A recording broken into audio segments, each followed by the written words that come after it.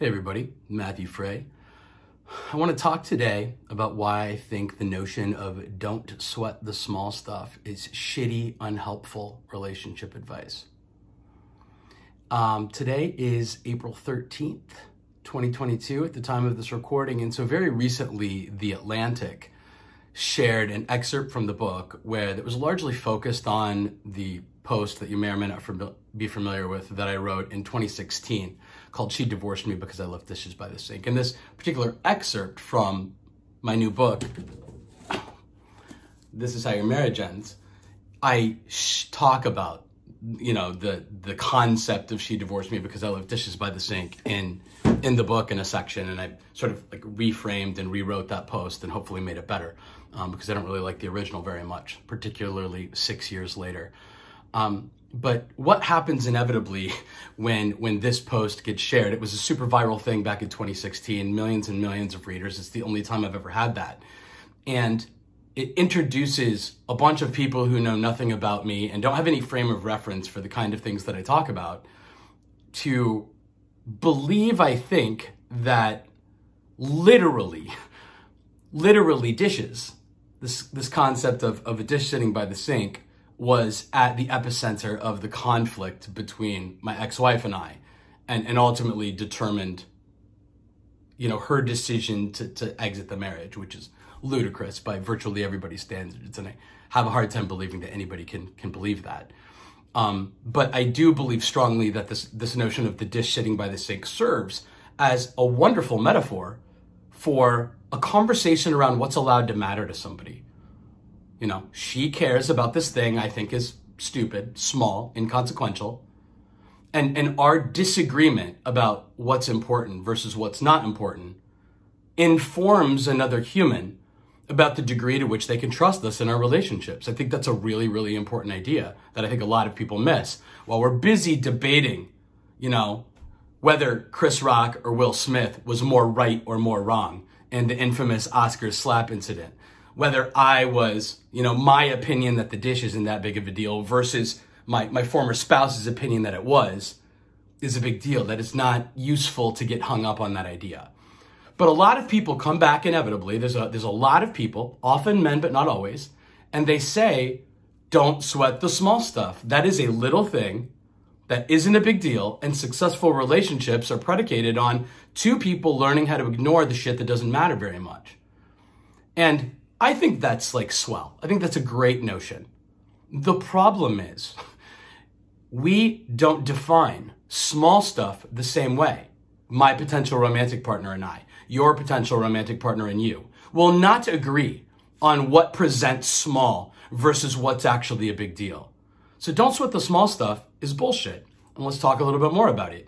My friend Leslie Dories, a longtime therapist, marriage counselor, sort of taught me this idea that we can objectively, scientifically observe that it's 65 degrees Fahrenheit. We can have 10 different thermometers measuring air temp and determining that it's 65 degrees. And everybody will agree, factually speaking, that that's true. But where human beings will disagree in their subjective experience is whether 65 degrees is a relatively warm or relatively cool temperature. Whether it's a comfortable temperature to be outside in shorts and a t-shirt versus a temperature where it's not that.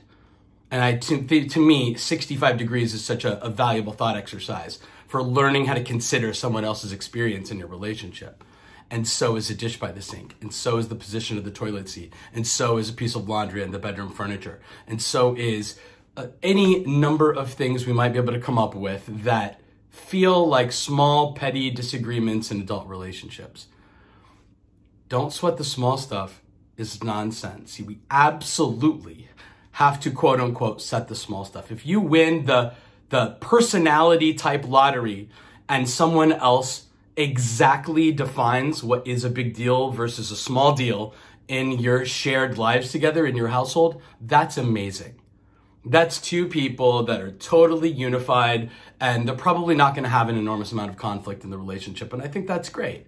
But the truth is the vast majority of us end up with somebody that doesn't have identical thoughts and feelings as us. And it is precisely our blindness to how they experience the world differently than us that causes all of the disharmony in our shared lives. And, go ahead and apply this to every single conflict that exists in the world between people that have different cultural experiences and religious beliefs and skin color and all sorts of things, where people find themselves on opposite sides of an issue.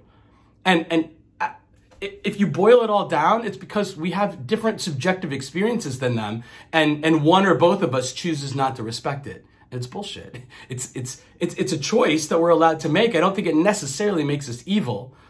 I don't think it necessarily makes us bad. But I absolutely believe the math result of that philosophy and that behavior will result in trust erosion, in potentially hurt feelings, in a negative experience for somebody else, and they're not going to want to be with us anymore. And so, again, we get to live however we want. You get to live however you want. It doesn't make you good, bad, right, or wrong. That's not what my work's about. My work is about learning how to calculate specifically for the experiences someone else has. And small things, absolutely, in your relationship are going to be, I think, what sneaks up on you, what slowly erodes trust over 5, 10, 15, 20 years in a relationship. So anyway, food for thought. Please consider it. I believe if there's a lot of conflict in your relationship, it's most likely because of the so-called small things. And discounting the other human just because they think something is a big deal that you don't think is exactly the disconnection point and the trust erosion point in your relationship. And we can do something about it. If you want to talk more about this, please visit MatthewFrey.com. Please check out my book, This Is How Your Marriage Ends, A Hopeful Approach to Saving Relationships. You can follow me on all the social channels, and I'll love it very much. Appreciate you guys. Talk to you next time. Bye.